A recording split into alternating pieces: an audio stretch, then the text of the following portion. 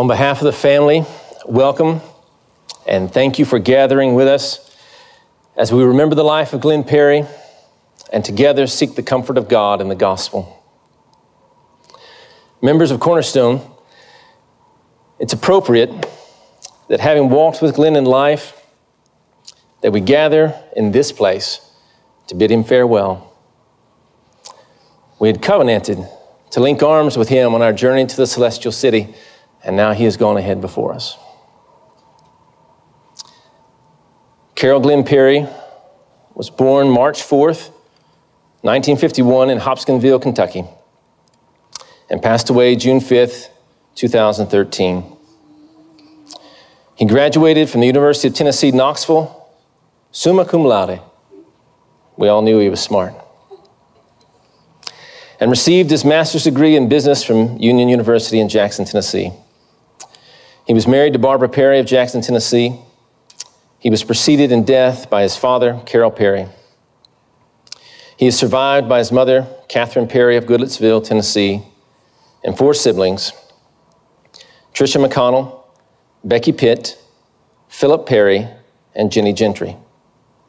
He's also survived by 3 children, Ralph Skip Collier, Trisha Lovelace, and Kim Lancaster, and 10 grandchildren, Lauren Lancaster, Rachel Lancaster, Cody Collier, Stephen Lancaster, Beth Lancaster, Josh Sharp, Callie Collier, Daniel Lancaster, Rene Lancaster, and Carolyn Lancaster.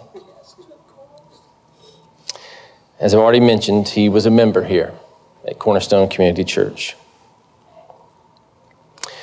We all have our different and varying memories, and some more will be said about that later. One of the main things that I think of with Glenn is him as a servant, typically behind the scenes. I think also about different times they're talking or joking about sports or different things, but also really as an encourager. He went out of his way more than once to specifically encourage me in my labors. And because we loved and were loved, we hurt. Grief is real, and we dare not deny it. But the gospel is real, and we will live by it. We will live by it, meaning it will give us the strength, the courage to endure and to persevere. And we will live by it, meaning that the gospel leads us to resurrection, so that for all those in Christ, the ultimate end is life. But the rhythm of life will be grief and gospel. Gospel and grief. The gospel will ultimately undo all grief, but on this side, it will be gospel and grief, grief and gospel. And the scripture is clear that to grieve and to hurt is not evidence of lack of faith. It's the reality. But the scripture also clear that in the midst of all this, God is our rock and he is our refuge. The Psalms particularly give us words even to express our grief, give us words to speak to God and to point us to our hope. So hear these words drawn from several different Psalms.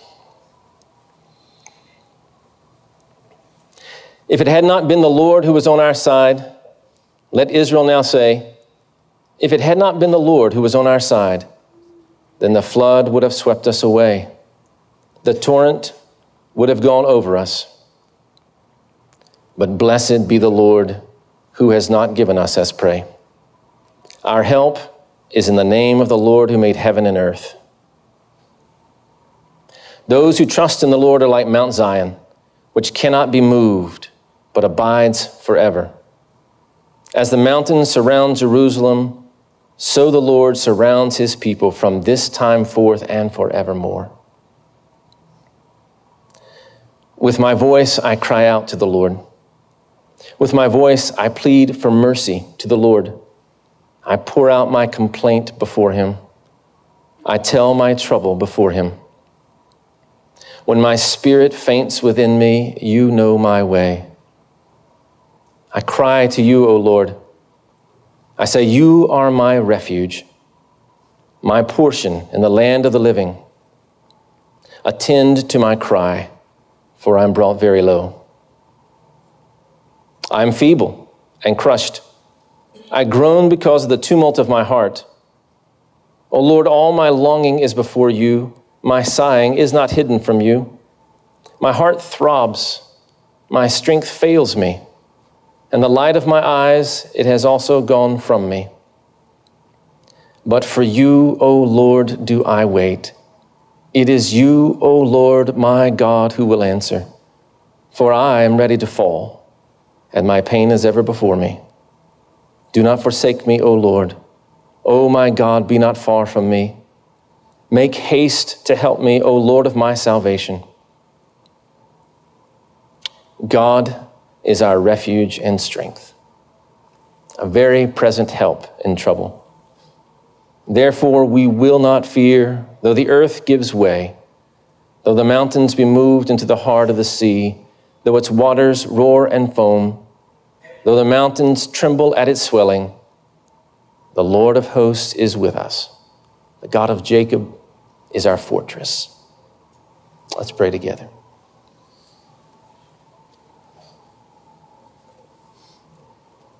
Father, we thank you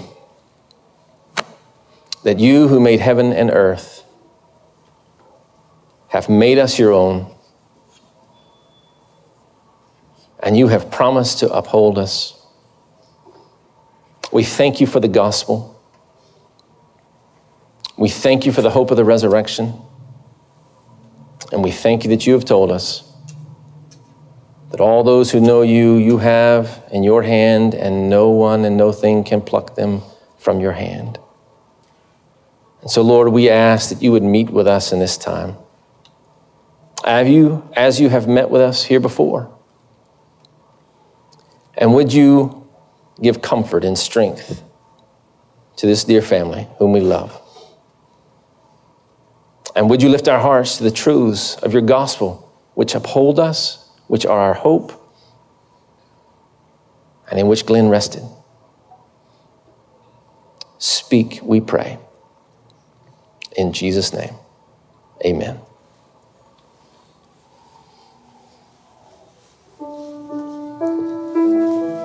Please stand and sing with us as we proclaim together that all we have is Christ.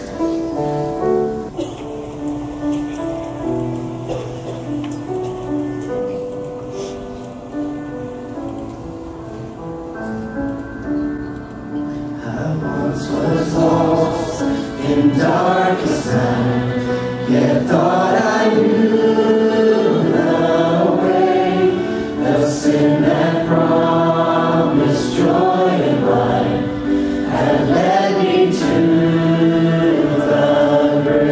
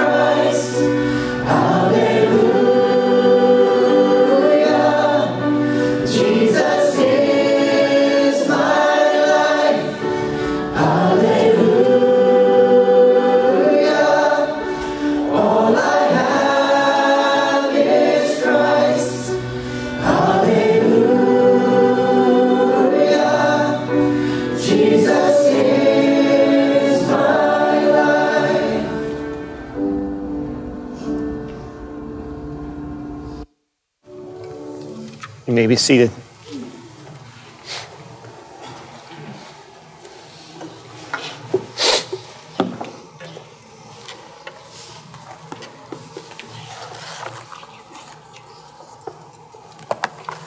I'll do it.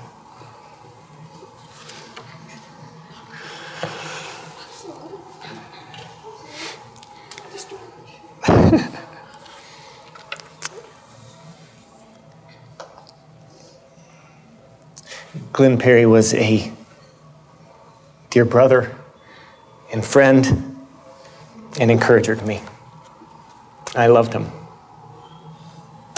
I know as his family and friends, you loved him and treasured him as well. And I know when you really love someone, you want and you long and you pray and you hope that others out there will see in them what makes you love them so much and what makes you treasure them. So I just want you to know I saw it and I loved him. So I speak to you today as one who wants to comfort you, and yet I speak to you today as one who needs comfort with you. I stand here today as someone who's lost someone I've loved. I walked with Glenn Perry for literally half my life. About to be 35, I was a member of this church with Glenn Perry for 17 years. I've been his pastor for the last 14 years. It's no overstatement to say, humanly speaking, Glenn Perry is the reason that I'm here pastoring this group of people that I love so dearly.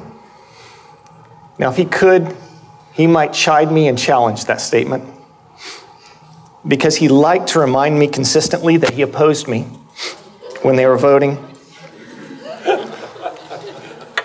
But then he would quickly remind me, but I did that because I loved you.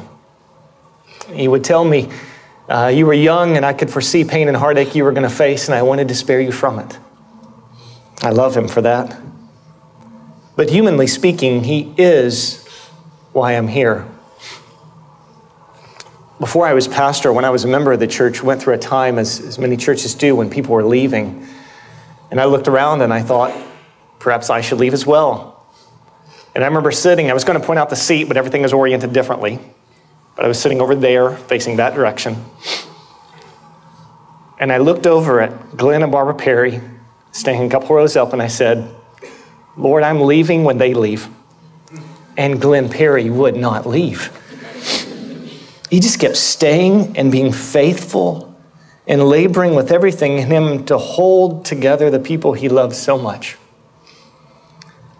And then after I did become pastor, as Glenn rightly foresaw, there were times of heartache and pain, and he would comfort me and encourage me. If I thought there was someone against me, he would comfort me and defend them. And I trust that when he spoke to others, he would comfort them and defend me. And if you know Mr. Glenn, you know that that was just par for the course for him. He loved to serve and speak well of and build up those around him, and that is why I loved him so much. As Ray made reference, if you knew him well, you knew also he was a servant. He would try at times to lay that off as if it was Barbara. He told me one time, Lee, you need to tell Barbara that there's no law in the Bible that says you have to give away half of what you own. But I could have responded and said, yeah, Mr. Glenn, just as there's no law that says when I call you for an electrical question, you have to show up at my front door to install my light for me. Or there's no law that says you have to open your home to dozens and dozens of people and provide them free housing. There's no law that says when the church needs to be fed at a church picnic, you have to prepare all the food for everyone. And yet he did. And he did because he loved, and he preferred to do it without recognition.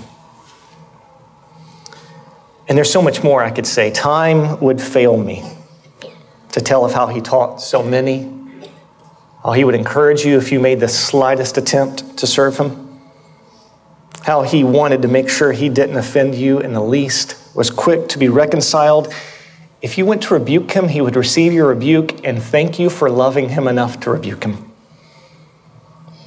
He once asked the entire church for forgiveness because he didn't think he was doing enough to serve them.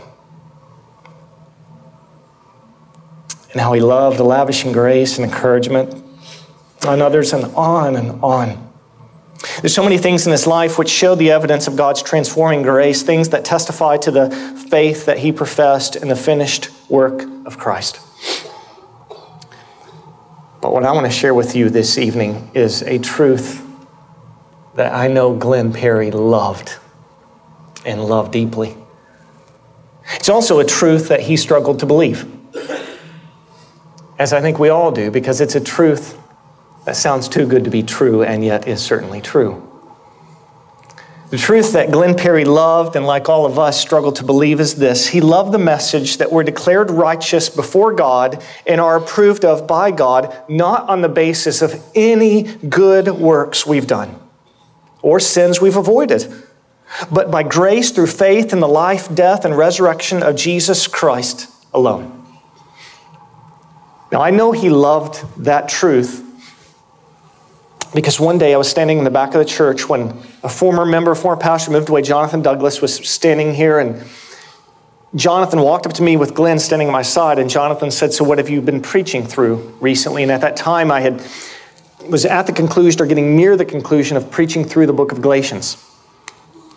And I told Jonathan I've been preaching through Galatians, and he said, "How's it going?" I said, I think it's gone well. I think it's been a real help for the church." And Glenn jumped in, which he was rare to do. But he jumped in and he said, No. What he's been saying these last several weeks, that's it. That's the real thing. That's what we need to say. This is what people need to hear. This is it. And what we said over and over and over as we walk through the book of Galatians as a church is really summed up in these two verses, Galatians 2:15 and 16. Paul writes, "We ourselves are Jews by birth and not Gentile sinners, yet we know that a person is not justified by works of the law, but through faith in Jesus Christ. So we also believed in Christ Jesus in order to be justified by faith in Christ and not by works of the law. Because by works of the law, no one will be justified." Now, it's hard to miss it. It feels like Paul says it about 3 times in those 2 verses. But the point is this. No one can be justified on the basis of any good works we've done. But there is a way to be justified. And it's through faith in Jesus Christ, who lived and who died and who was raised for us. I want to unfold this truth for us tonight because I think this is our comfort. Over the past number of days and in the days going forward, there are going to be a number of questions we just don't have answers to. There are going to be a number of emotional struggles we feel. We may feel that the winds and the waves of emotional turmoil are beating against us so hard we think we're going to drown. And in the midst of having all our questions without answers, I want this to be the truth that you can set yourself in and know this is certain and this is solid and this is true. In the midst of being tossed about, I want this truth to be the anchor that just ties us down and holds us steady. No matter the emotional turmoil that comes. Glenn Perry loved this truth. He told me in the back of the sanctuary, this is what people need to hear. So this is what I want to spell out to you tonight. I just want to do it in 3 quick statements. The first one is this. The reason no one can be justified by our good works is because God demands perfect righteousness. The reason no one can be justified by our good works is because God demands perfect righteousness. What this means is, if you're going to spend eternity with the Lord in his kingdom, God demands not pretty good, that won't cut it. Not very good, that won't cut it. He demands absolutely perfect righteousness. And because Glenn Perry wasn't perfect, and because you're not perfect, and because I'm not perfect, this has massive implications for us, doesn't it? It means if we're relying on our goodness as being good enough, then we are hopeless. Later in the book of Galatians, Paul says, "Cursed is everyone who does not abide by all things written in the law and do them." What this truth means is that if you give your life to loving other people, doing them good, trying to obey everything you think is right, exhaust your life in doing good deeds, and die while lying on your deathbed, surrounded by people quoting the Bible and singing Amazing Grace, and you're trusting in that as your hope for righteousness, it is not enough. Because God demands perfect righteousness. But there's good news. Statement 2. The reason we can be justified by faith in Christ is because Jesus did live a perfectly righteous life and paid for the sins of everyone who will trust in him. You see, this text does not only tell us what is not sufficient, your good works, my good works. It tells us what is. Paul says repeatedly that we are justified through faith in Christ Jesus. There is only one who ever perfectly obeyed God.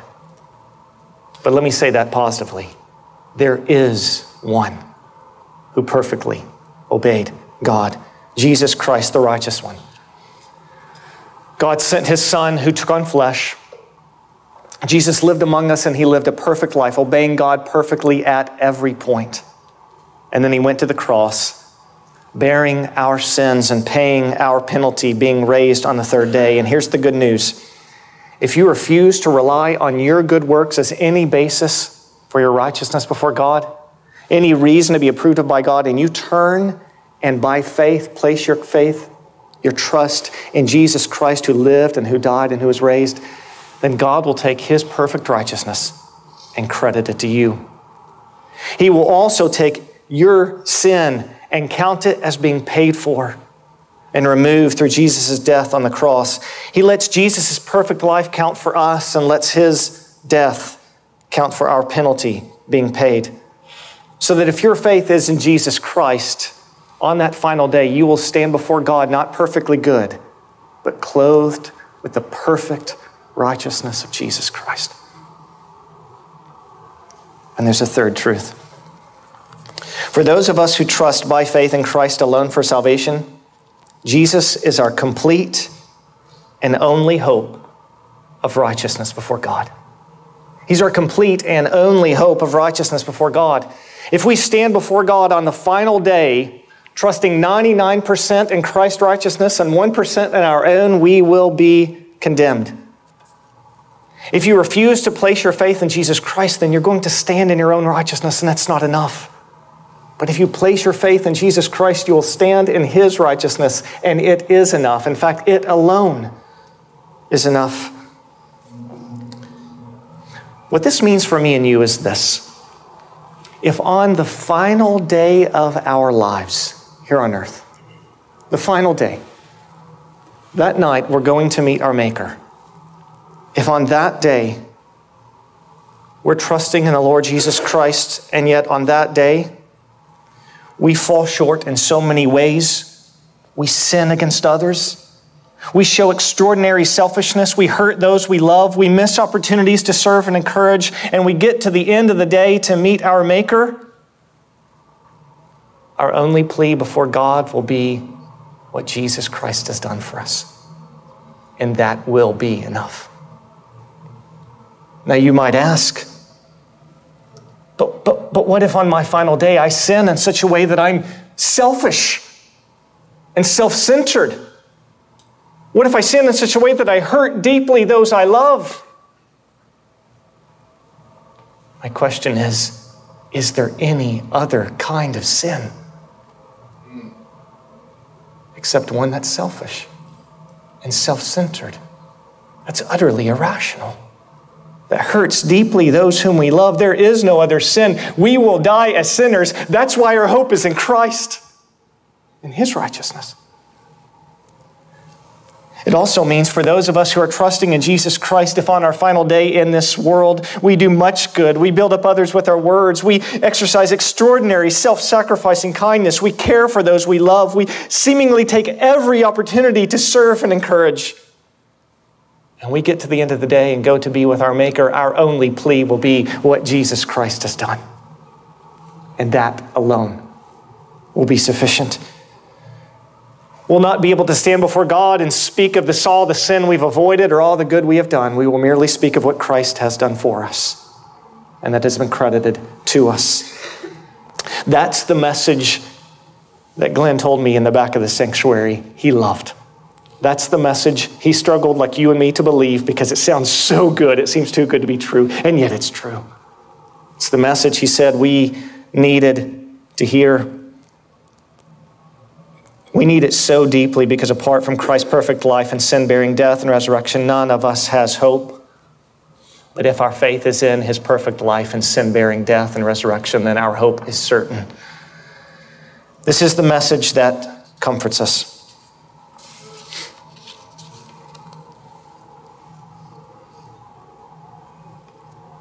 We don't know why Mr. Glenn would take his own life. But we do know, don't we? Every one of us in this room knows, don't we, what it's like to be deceived by sin. Every one of us in this room knows what it's like to be blinded to what is good and right. Every one of us in this room knows what it's like to know despair, and every one of us in this room knows what it's like for the enemy to entice us in such a way that what should appear as irrational and hurtful seems to us okay. Every one of us in this room knows that, don't we? Every one of us in this room has walked that road. Every one of us in this room has been blinded to the point that we've sinned many times over. And so what do we say then when the enemy points that out? What do we say when the enemy points that out to us? What do we say when the enemy, who likes to entice us to sin, and then when we sin, accuses us of being sinful and guilty and worthy of death and hell? What do we say to him then? What do we say if he were to whisper those accusations to us about our brother Glenn, whose faith is in Jesus Christ? We answer him, I think, the same way that Martin Luther advised us to when he said, when the devil throws up our sins to us and declares that we deserve death and hell, we ought to speak thus, I admit that I deserve death and hell. What of it? Does this mean that I shall be sentenced to eternal damnation? By no means. For I know one who suffered and made satisfaction in my behalf. His name is Jesus Christ, the Son of God. That truth was Mr. Glenn's hope. That truth should be your hope. And that truth is my hope. That truth is the hope of anyone who places our faith in Jesus Christ and declares, not in a way that feels weak and is admitting defeat, all I have is Christ, but it's the hope of everyone who triumphantly proclaims, all I have is Christ. On the day that Mr. Glenn went to be with the Lord, his plea was, all I have is Christ. And that is enough. What this truth means is that the believer who dies singing Amazing Grace with his family at his bedside, and the believer who dies by taking his own life, will stand before God saying, all I have is Christ and what he did for me, and that is enough. In fact, that's the only thing that is enough.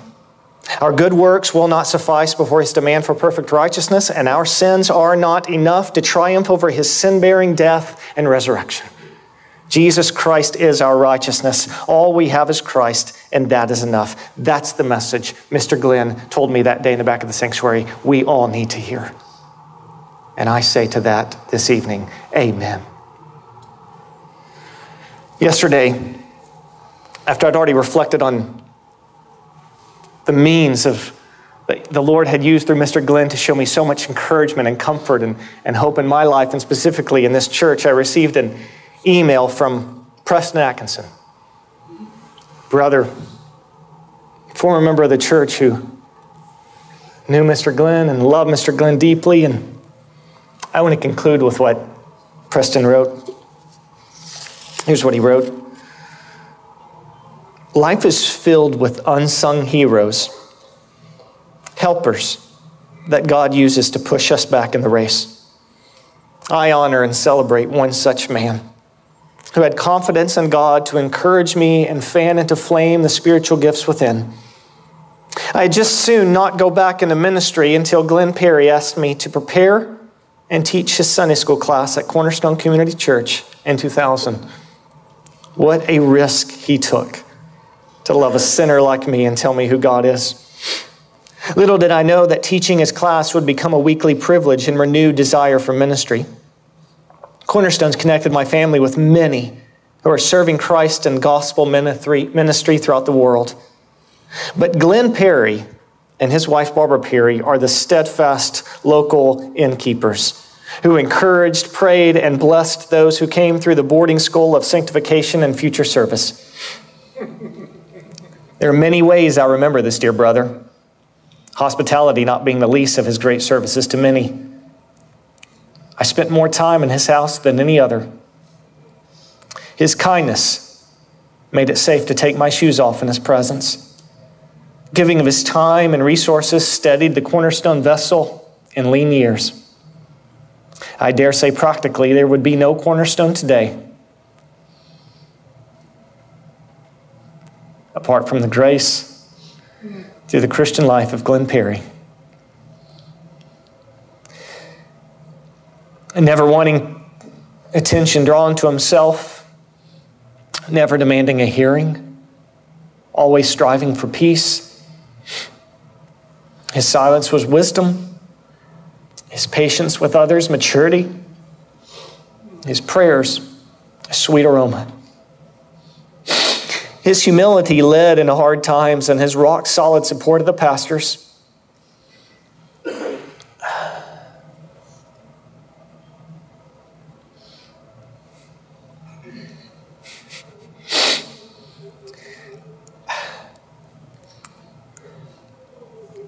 His rock-solid support of the pastors, especially Pastor Lee Tankersley, gives an example for all to follow.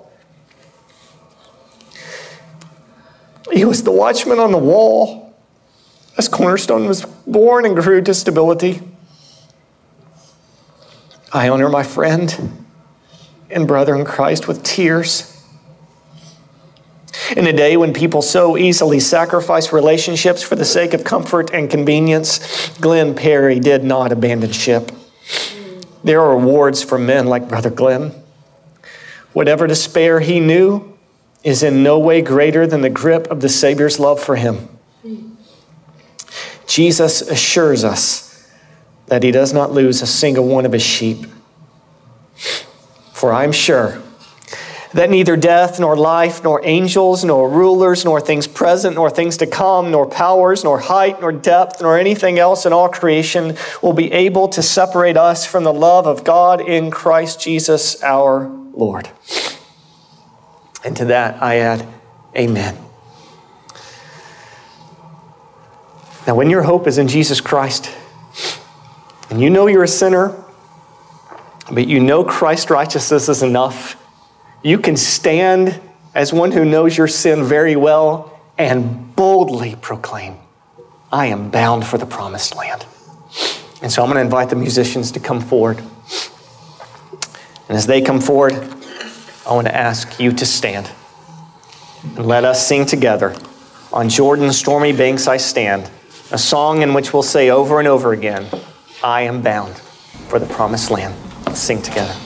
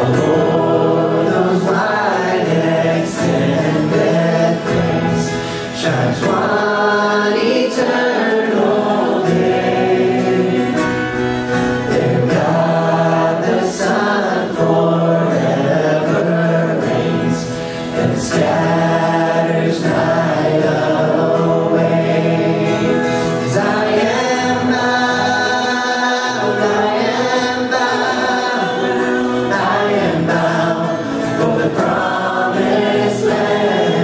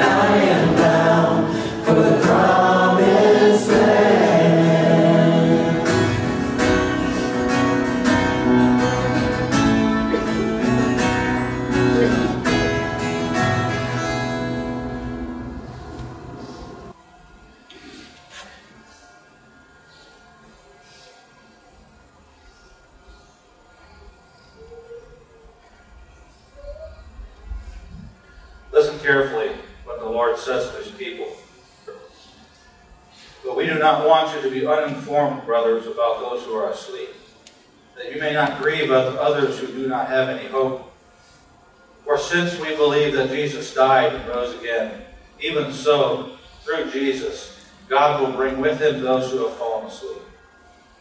For this we declare to you by a word from the Lord, that we who are alive, who are left until the coming of the Lord, will not precede those who have fallen asleep.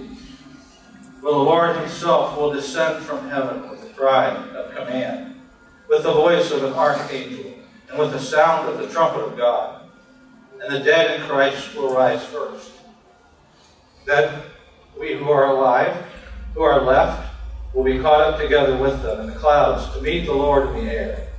And so we will always be with the Lord. Therefore, encourage one another with these words. Let's pray.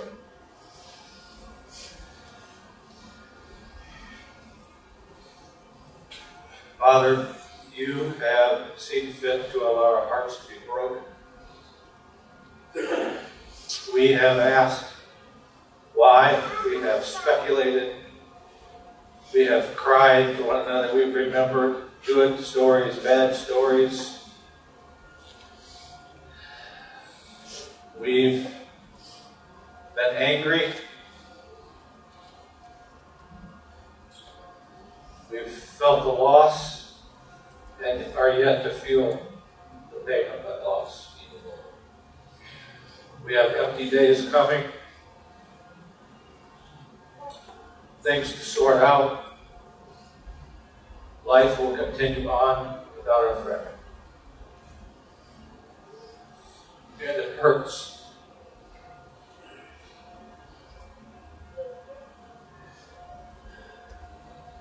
Many of us have said it's not fair.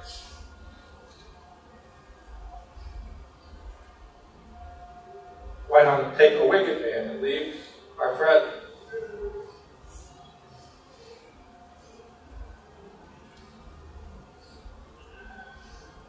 And yet, we're reminded by his life and ours, you're not fair. If you were fair, we'd all go to hell. If you were fair, none of us would stand and rejoice on this day, in the middle of our suffering.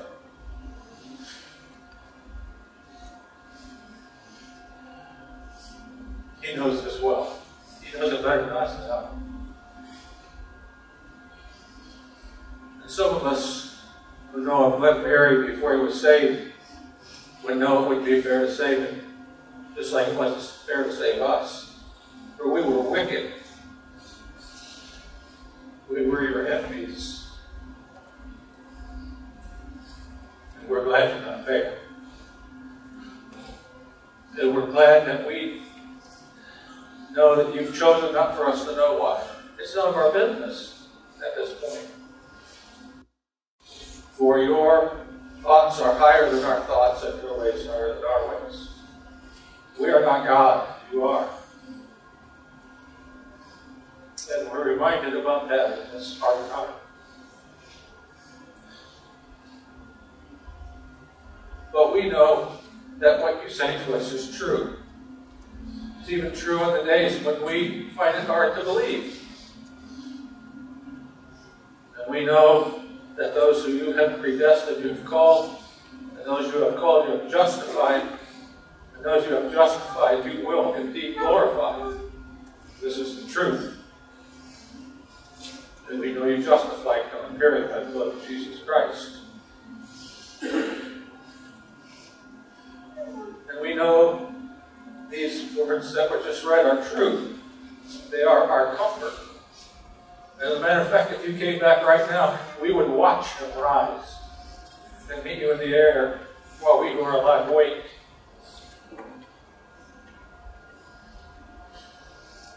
And this is a comfort about us, for us, about him. And it's a comfort to us. For we all have looked in the mirror and saw the wicked sinner saved by grace. We all have said it's not right that that should have taken place, but we are so grateful. We all have struggled with our own sins. And we're grateful we can cry out for forgiveness. But we do ask you to comfort our hearts. We hurt. We cry out that you will send your Holy Spirit, who you have called the Comforter, that you will work in us as individuals and as a body. Because there's going to be a lot of little places we don't see it. Including sweating outside by the barbecue grill during church picnics.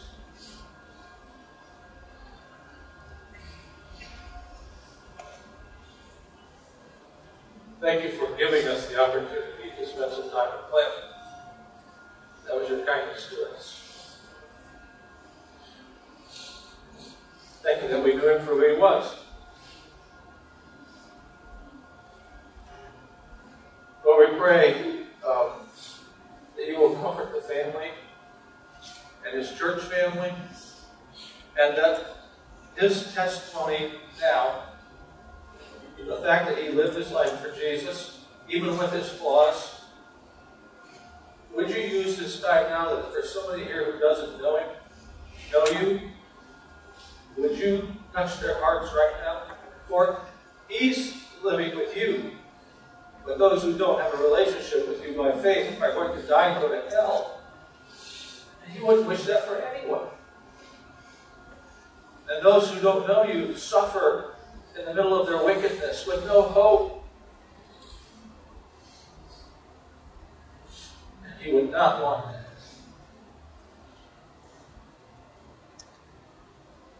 We are grateful for the chance to celebrate his life,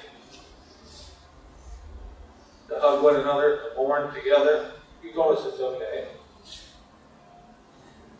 But may this not just be mourning. Help us to rejoice the fact that the sufferings of this world aren't compared to the glory that's yet to come. Thank you for loving us so much. In Jesus' name.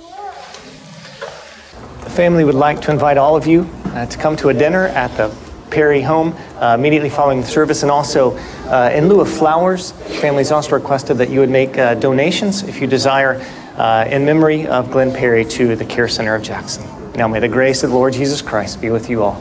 Amen.